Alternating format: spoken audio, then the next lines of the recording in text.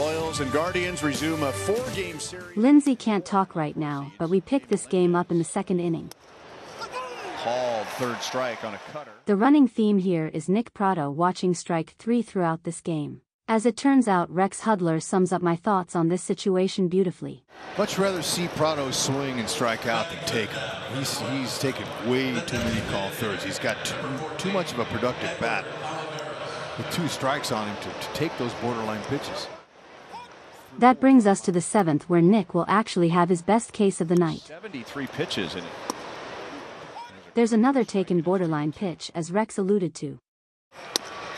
And now a called third strike on a backdoor cutter. And Pratto hopping mad. He is barking at home plate umpire Brennan Miller.